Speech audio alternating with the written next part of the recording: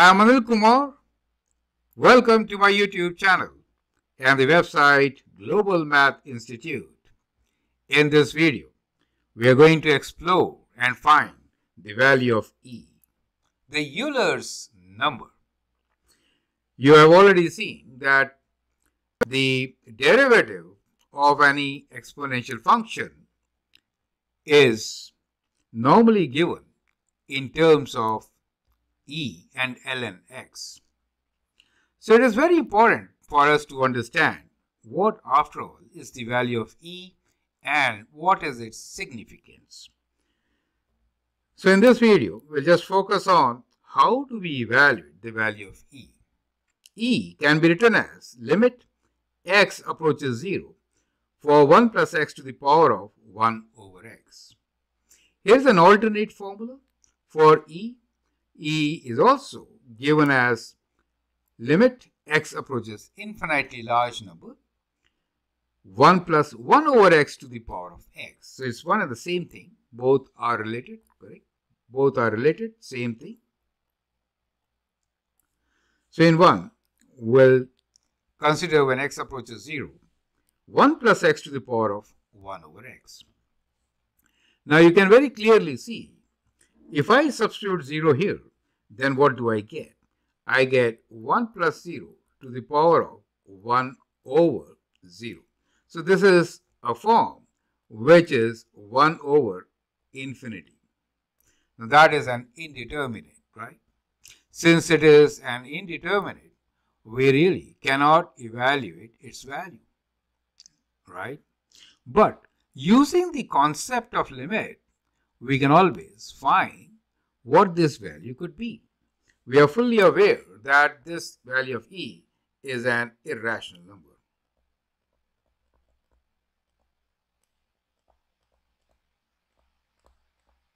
All that known to us. Now, I would like you to pause the video and find, or rather evaluate, the value of E correct to three significant figures.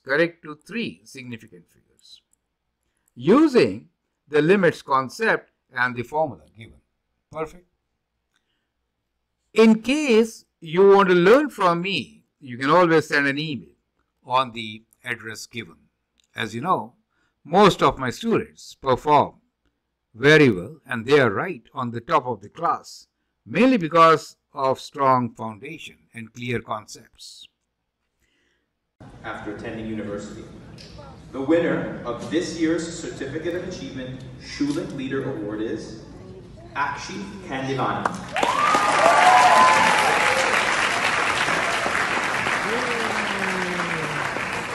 Great. Our student Akshit gets highest marks and the most prestigious Schulich Leader Award. You can be there. Join our classes and excel. Now, let us see how do we evaluate this value. So, as already shared with you, E is given by this particular formula. Limit x approaches 0, 1 plus x to the power of 1 over x. So, if we approach from both the sides, in that case, if the value approaches a particular value, then we are sure that is the value, right? We are only interested in three significant figures. So accurate to three significant figures, right? So in that case, we'll go to thousandth. So I've created a table here for you.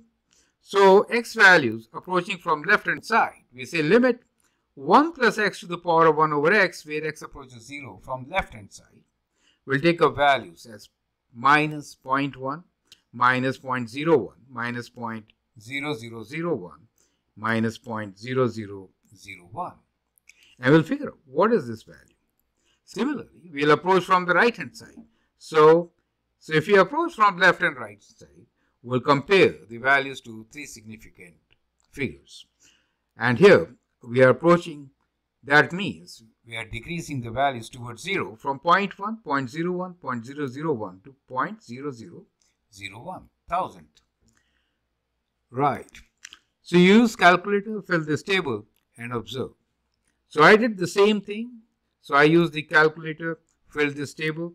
Here is just the basics of the concepts of the limit, right? So just to review, if you want to find limit of any function as x approaches a value a, then the function should approach a real number L. So that real number L is what we are going to find out for E. So when I've placed all these values, I found that the value really approaches to 2.718 from both the sides. So we see that this value of E is approximately equal to 2.718. For our calculations up to 3 significant figures, this is good enough value. And therefore, you can see that is the value of E. So do you get the answer for that? How do we evaluate the value of E?